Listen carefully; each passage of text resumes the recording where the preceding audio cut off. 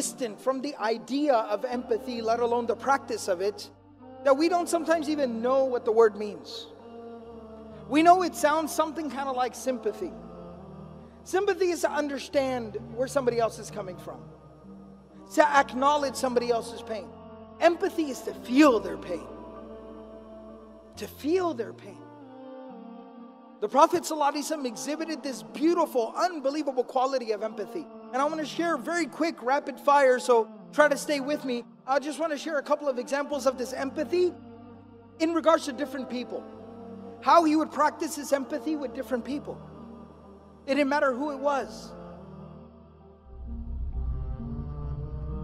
When Ikrimah, the son of Abu Jahl was the man who had declared war against the Prophet ﷺ, the Muslims and Islam. He had killed Muslims just for believing. He had tortured Muslims just for believing.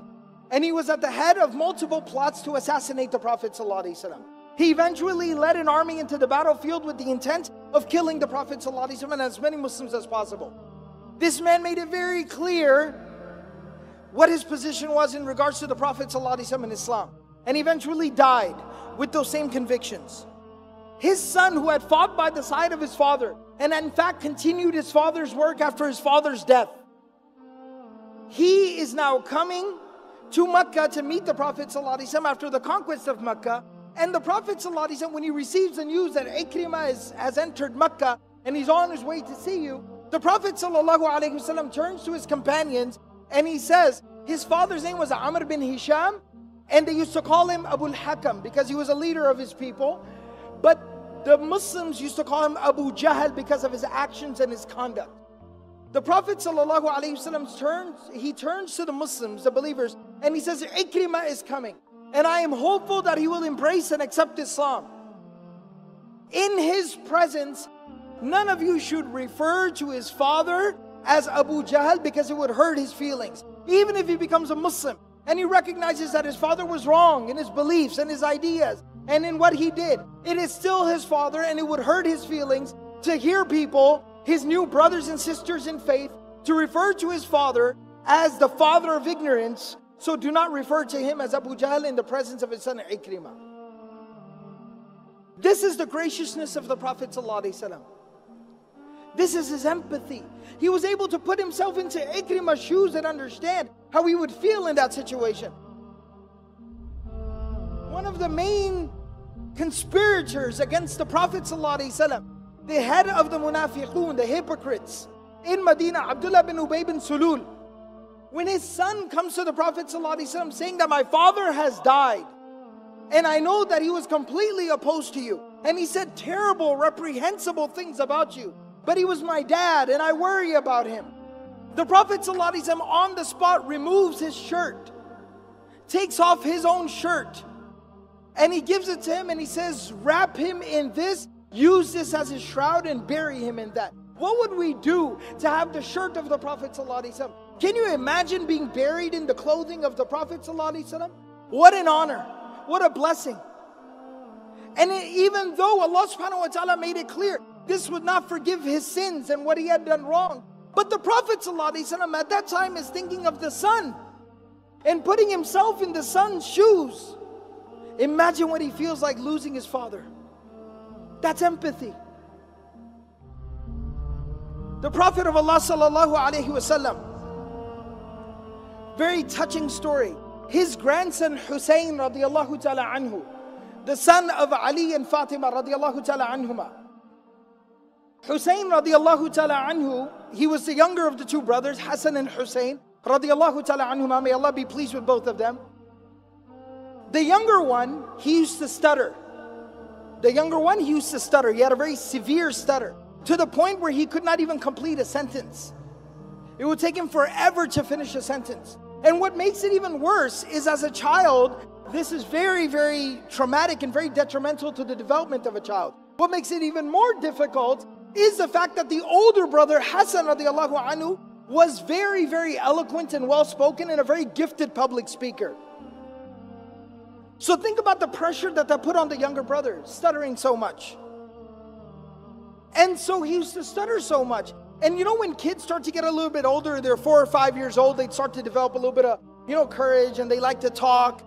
One time, the Prophet ﷺ is sitting with quite a few companions, and his grandsons are sitting with him, and the younger one who stutters, he starts to chime in and say something.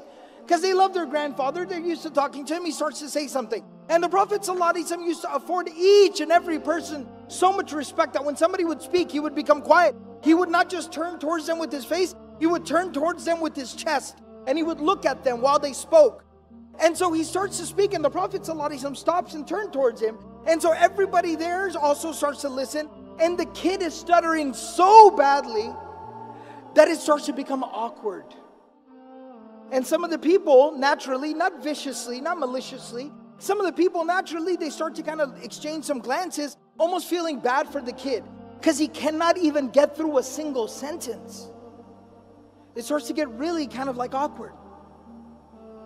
And the Prophet ﷺ never once interrupts him. He does not finish his sentence for him. But the companions, they say, they looked at the face of the Prophet ﷺ on how is he reacting, and they said he had a big old smile on his face, and he was looking at Hussein radiallahu ta'ala anhu, smiling and listening to him quietly. He didn't care if it took 5 minutes for him to finish what he was saying, but he let him finish what he was saying.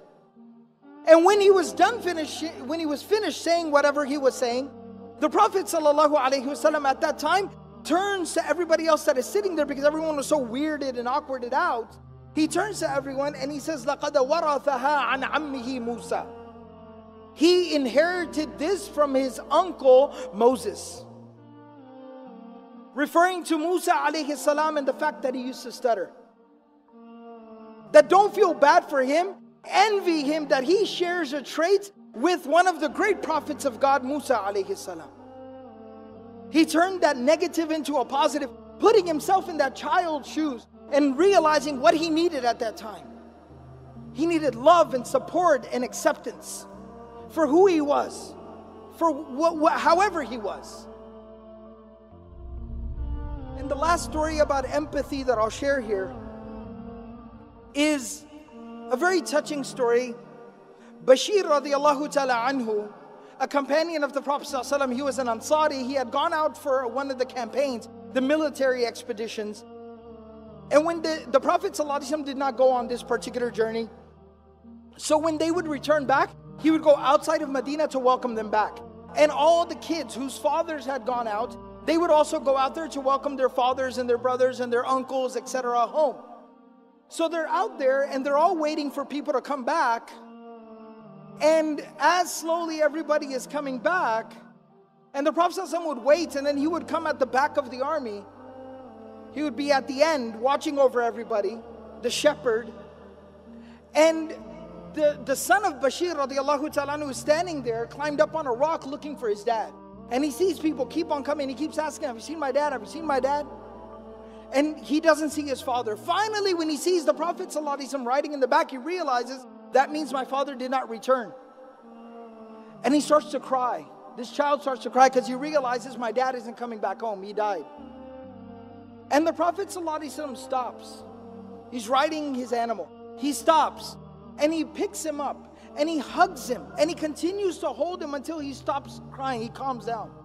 And then he says to him, he says, أَمَا تَرْضَى أَنْ أَكُونَ أَنَا أَبَاكَ وَعَائِشَ أُمَّكَ. Don't cry, don't worry. If you need a father, I will be your father from today, and Aisha will be your mother from today. To embrace somebody else's child as your own. Empathy. And look how it beautifies a person's conduct and character. How it beautifies a person. This quality is central to the prophetic character.